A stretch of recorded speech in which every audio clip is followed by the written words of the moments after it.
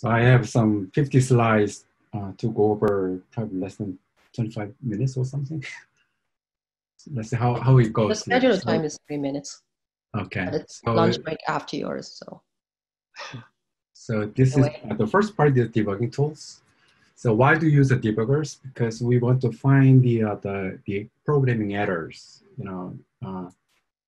that can crash your code, and sometimes it can make the program hangs, and it can generate wrong results. So how do you usually find them and fix them? The usual way is to use the print statement. This is what I did also as in the past, and add a print statement around some suspicious area, and compile the code, and run the program, and examine all the printed values in order to guess, extract some sort of hint. And if that was not successful, you add another print statement somewhere else, and you kind of repeat this. And, the problem with this is, even though this is kind of easy way to try to solve the problem, it's very difficult to guess what is wrong and what to print. So it is really time consuming, and it's very tedious, and it is really frustrating. Also, if you print a lot of stuff out there, and it's very easy to to see that what is wrong from the printed text values here. So this is why we are using debuggers. So the debugging, the workflow is you kind of build your program and start your program on the debugger, and when you start it, you kind of set up places where the program should stop for a moment. So, and then you run the program on the debugger, and then when the program stops there, what is called the breakpoints, and then you kind of check the variables, check the values of the variables to see that whether they have expected values or something might have gone wrong. So you kind of investigate around that area, and if you don't get any hint from there, then you can define a different breakpoints, and you can continue this run on the debugger. So it's a lot easier because you don't have to compile every time. You just compile only once, and that saves a lot of effort actually. And you can actually control the program executions. You can stop and you can continue, etc. And also the tool has a lot of the features so that you can print, you can visualize, you can actually plot the values using the visualization tool of the debugger, so that you can actually visually quickly check whether something might have gone wrong here. So on Cori, we have several kinds of debuggers. The two types are parallel, the traditional, the GUI tools called the DDT and the total view. They are kind of main debuggers. But also we have a kind of specialized debuggers like STAT, ATP, Belgrind, and the Intel Inspector. And the STAT and the ATP are quite sometimes useful to debug hanging programs. If your program hangs for some reason, then you want to find out where the program hangs here. So for that purpose, STAT and ATP are very powerful, very simple, and very powerful. The Belgrind, as you know, that is a suite of debugging and profiling tools, but mostly people know that by its the memory debugging tool, memcheck. So you kind of use it. You can show that a lot of the memory-related messages from there. You can actually see that where there is a memory leaks or the memory errors here. So let's go over the DDT and total view. That is, as I said, this is GUI-based traditional parallel debuggers. You can use it with the C, C++, Fortran, MPI, OpenMP, PCS, etc. So we have quite a large number of the license seats, 496 for DDT. And for the total view, we have a smaller license, 512. But these tools are complementary, so that if you cannot find the error with one tool, you can try a different one. And that I was able to do that certain situations. So it's a kind of good to have two kinds of the debuggers here. So the how to build and run with a DDT. So you have to use compile with -G flag to add the debugging symbols. And you do not include any optimization in your code so that the logical flow is very similar to the what you write down in your program. So use the -O0 for no optimization. You build it, and when you start the interactive batch job, and you load the linear forge module, and then you start your application with a DDT like that. And there you set the run parameters. And so as Steve mentioned earlier, so if you try to run this GUI tool far away from NERSC, it's really painful, you know, because when you click it and the response will come out in a few minutes later. So that is because of the intrinsically high latency associated with the X11 client and the server communication here. So as he said, that the one way to deal with it is to use a no machine NX, and another way is to use the ARM's Forge remote client. So this is kind of popular way. So I kind of showed in the web page how to set it up, how to download it, and how to set up the remote client. Some people prefer that. And basically, the setup is explained in this web page here. Basically, you need to set up the host name using the login node and the mom node, and the locations where the program is installed. And this is probably not much. Yeah, this is the command to load up the linear forge module, basically. So anyway, when you start the DDT, there are several kind of, you know, the navigation buttons here up here. So from there, you can actually advance. I'm sorry about that. Advance your program in the source code here, and then you can advance, or if you go into program, if it is the line that is calling a program. Sorry about that. And also on the right-hand side, it shows the values of local variables here. And also it shows some sort of the lines here, which are called the spark lines. This is the variable values across the MPI ranks here. So this flat line means that this variable value is constant over all the MPI rank. So my ID, this is MPI rank. So of course, you know, you see that this kind of monotonically increasing line, etc. So you can have a kind of visual quick check, you know, whether something might have gone wrong. This is the parallel stack, the call stack. Sorry about that. I'm not sure what is going on. So this is a parallel call stack. This is to show that where MPI ranks are in this the call frame here. And also, if you want to print out certain things, you can put an expression here in this window so that you can check the values are correct or not. So as I said, that you need to create a certain special points, breakpoints. So this is the points where you want the program to stop when that point is reached. This is called the breakpoint. You can create it by using the double click on the line, etc. There are several ways. You know, another type is called the watch point.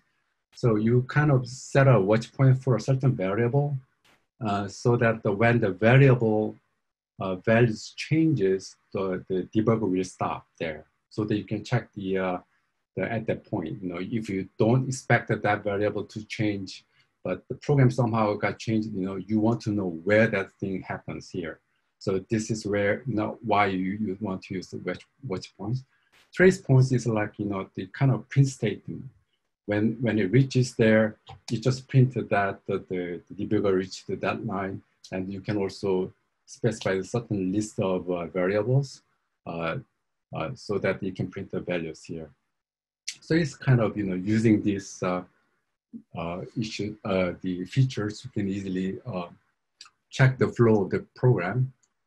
as I said, that there are several ways of checking the variables. One of the easy one is MDA, multi-dimensional array viewer. This is to visually check the values of the variable array, for instance. So here I can click a variable and to check the MDA, display the variable, and I can plot it here, just like here. So everything looks smooth. But if when I was working on this, developing a code, I had a lot of issues, a lot of errors occurring when there's the halo exchange, when at the boundary of MK the domain. So that's where a lot of errors happen. So in that case, you will see certain oddities on the edge of the domain, for instance. If you don't, this is a kind of give you a kind of way of a quick sanity check after the halo exchange. So you can use this kind of tools. The total view is another, the GUI tool. So you can start this way, start the interactive batch job and load the total view module. And then you can start the application using this command. And it requires you to click certain buttons before you start.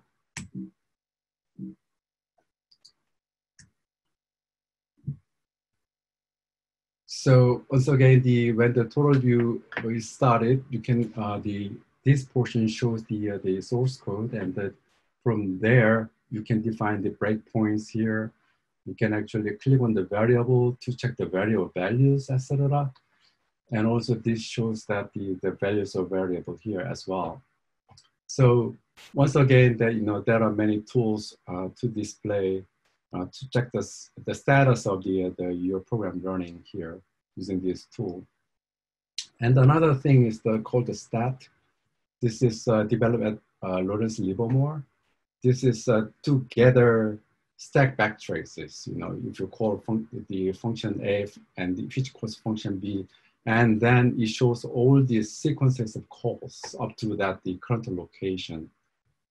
Actually, it gathers all the stack backtrace information from all MK ranks, and then show them in a graphical way in a single plot, single tree-like structure here. So it's kind of easy to see that where each MPI rank is located.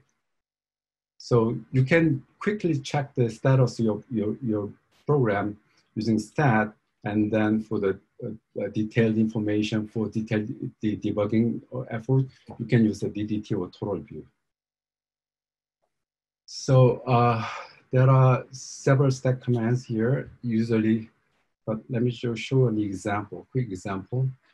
So if your code is hanging, for instance, you can use the stat to start to debug your code. One is to build your code this way, and start the interactive batch job, run it, and then run it in the background, and it will show the process ID, and then you can run the statcl with that process ID. Then it will sample the core trace backtraces from all the MPI ranks here. So like here, there are several samples. It's actually, I think these samples are about 10 times here. So when it, and then you create a dot file. And at that point, you can actually visualize it on that dot file. So this is what you see if you do that. So it shows that rank 0 was here, rank 1, rank 3 was here, and also here. So as I said, that there are sampling about 10 times. So, among those 10 samples, rank 3 was here, but the other samples, it was here. And this is rank 1 and 2 were here. So if the code is hanging, is stuck somewhere in this stage, you can tell that where each MPI rank is, and you can check using the debugger, or look at your source code to see why this kind of the hanging happening at these locations. So another tool that is useful is the ATP. This is a craze tool. So what it does is that when the program fails, the ATP invokes stat so that it can generate the previous, the summary of stack backtraces for all MPI ranks. So the ATP is loaded on Cori, but it is not enabled by default. So to use ATP to debug the hanging program, for instance, you need to set invariant variable in your batch script before the srun command. So this is an example. So you build your code and you enable the ATP. And this is the Intel Fortran related invariant variable. If your code is built, if your code is a Fortran code built with the Intel compiler, then you set this invariant value additionally, and you run it. And then if your code is hanging, then you SSH to see the mom node, and then you check, you see the status of your program by using srcount command that Helen mentioned. And then you see that this is the NPI job that you are running that is source hanging. And then you cancel it using this command here and get out of the login node, the mom node. And then when you cancel it, it generates a dot file. So at that point, you load the step module and then the display is one of these two dot files here. If you do that, you see that it is showing that at the time of you ran scancel, the rank 0 was here, rank 1 and 2 was here, rank 3 was here. Again, you can go back to your source code to see that what might be happening at each MPI rank in these locations to try to deduce the cause of the error. So that is a pretty useful, simple tools here. So I want to announce that the tutorial coming up on July 16th. This is to learn about the ARM tools, DDT, and also the map, the second tool, and third tool is ARM performance reports tool. This is to give the performance summary. This is, I think that this will be a very good tutorial for the beginning and the intermediate level users. So, and also we'll teach you how to use map and the performance reports to provide Python application performance here. So it'll be very useful, and it'll be a half-day tutorial. It'll be given by the engineer. So please go to this website. The date is not correct. This is previous date, which was delayed until the July 16th. So go over there and register. So I think that's it about the my debugging tool. There is a quick question. Yeah. Are we having a total view tutorial sometime in the future too? No, we don't have a plan, but I also kind of discussing the vendor, and we may have the tutorial sometimes in the fall.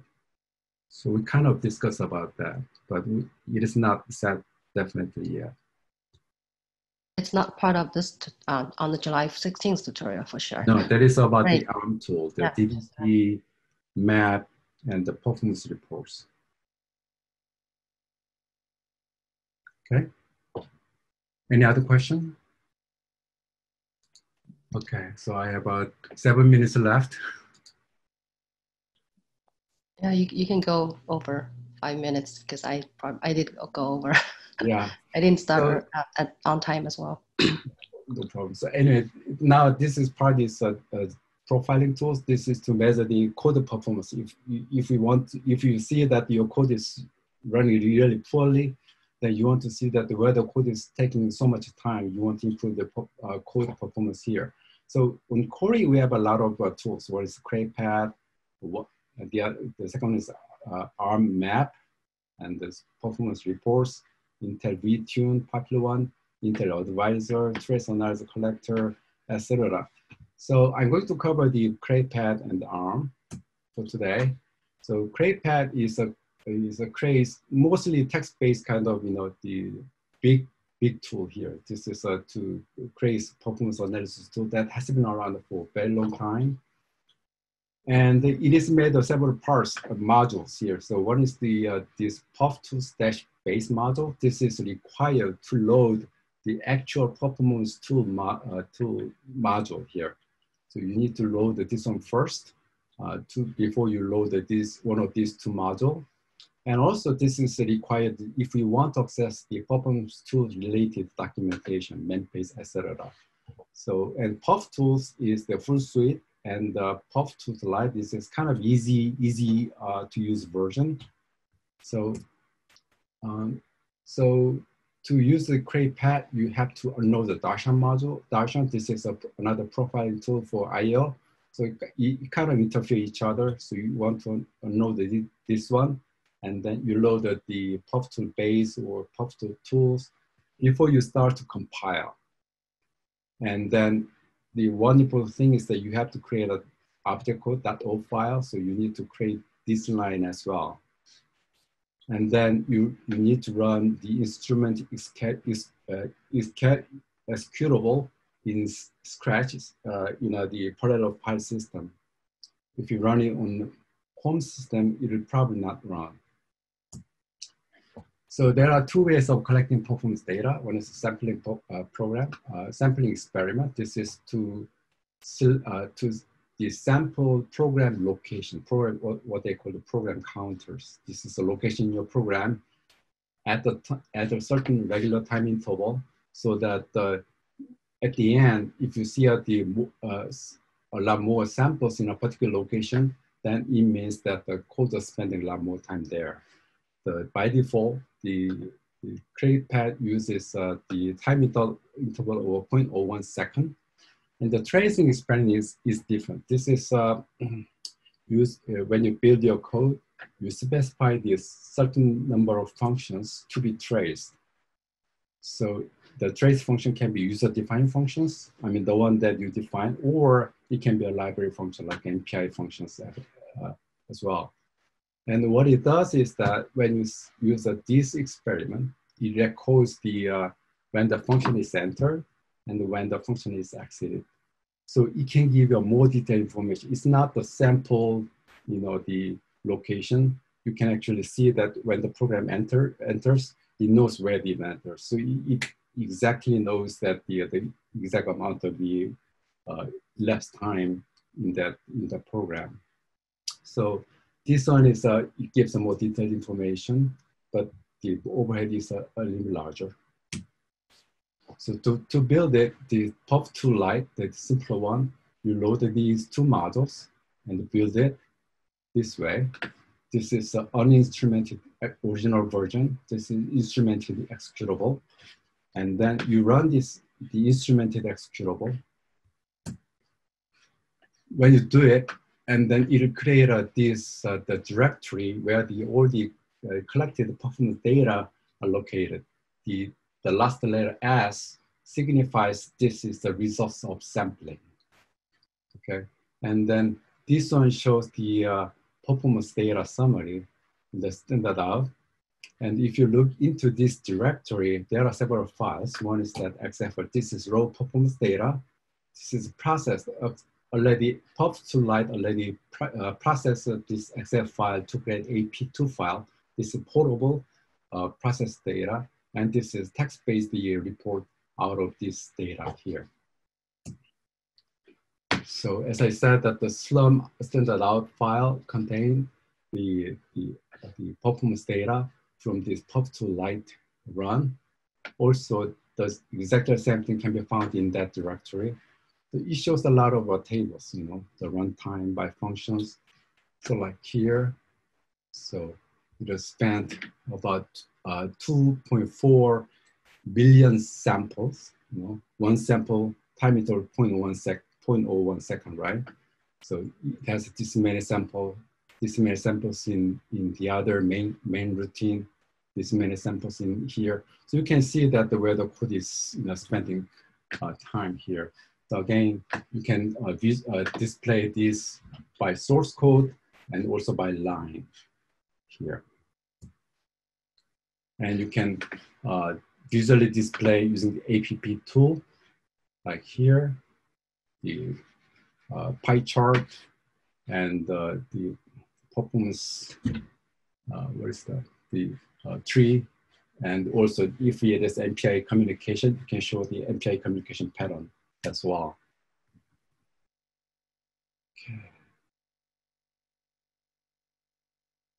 So now this is how to use the POF tool, not the simpler one. This again sampling. So what is going on here is you load this module, build it, and then you build the instrument executable using pet build.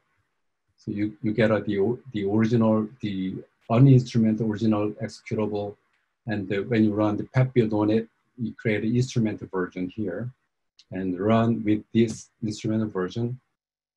And again, it creates a directory, S for sampling. And then after that, you run the pet report on that directory to create a text-based report here. And once again, this is content of the directory. This is raw data. This is the process data. And this one, interestingly, this one shows the proposed build options for the next tracing experiments, if that is necessary, based on the results from this sampling run here. So this is the ASCII file that contains all the build options here. Again, pet report shows the performance data out of here. You can see something like that. And the APA, that is what I was talking about. This is a tool, the create tool guide you to create a next trace experiment out of the sampling experiment. This is called APA. And again, as I said in the previous case, it has created the APA, the build option file. So you rerun the pet build using this file, then it'll create this another instrumented version, but this time for tracing. So when you run it, you'll see the tracing results here. So again, you see the various kind of plotting data. And for the tracing experiment, if you want to do a tracing experiment right away, you can load this one and the pet build using the tracing of the build option, pet build option here. This is the original executable, uninstrumented. This is an instrument executable for tracing experiments. So if you use a -u, you will trace all the functions defined in your user source code. And you can select a certain user functions. Also, you can also specify certain library functions like that. So once again, if you run it, you get a results. T for tracing. You have to run the pet report on it to get the text-based results. Again, this is raw data, AP2 file. So pet report shows all kinds of interesting things. Now that instead of sampling, this is a tracing results, right? So instead of samples, we have an actual time spent in each subroutine, function here. So this is previously set for the sampling, we have a sample columns here, right? So now we have this more accurate the information about the use of the subroutine, for instance. So the POF tools can do a lot more. It can actually suggest a certain better MPI communication pattern by using a different rank order, for instance. And Helen, do I have enough time? Yes, go ahead. Yeah. So this is an ARM map. This is ARM parallel profiling tool. This is based on purely sampling. And the interesting thing is that this source code lines are annotated with the performance data, actually, so that you can easily spot the hotspots. So The another thing that is different from the CRAPAD is that this is time series of performance data, not the summary, not the aggregate sum, right? We have quite a large number of license here. Again, you have to use NX or remote client. So build the code. I mean, this is straightforward. I gave you all the actual commands here, so you can follow along. You can start a interact batch job, load this one, start your program on the map. Then it'll create this kind of output here. So you see that this line shows that peak at a certain this period. This is the time series. This is kind of summary. You see that the where in this case is a 48%. This is probably around the 40% associated with this loop. So you can kind of show that the hotspots, I'm sorry about that. I don't know what's going on. Hotspots right away associated with the source code. So you can easily find the lines that you spend a lot of time. The one warning is that because it has to deal with the time series stuff for source code, the map uses total 1,000 samples per MPI rank. So it may not be suitable for long runs. So if you kind of extract the source kernel, for optimizing the certain area, then you can use it. But keep in mind that this is 1,000 samples. Only collect 1,000 samples, even though you can increase the sample size. But it is they strongly discourage that. So keep in mind. So again, this lists the hotspot based on the different. This is OpenMP regions, for instance. This is functions, etc. But the interesting thing is that again, this is a time series performance data, not the aggregate summary at the end. Right? So you can add more display.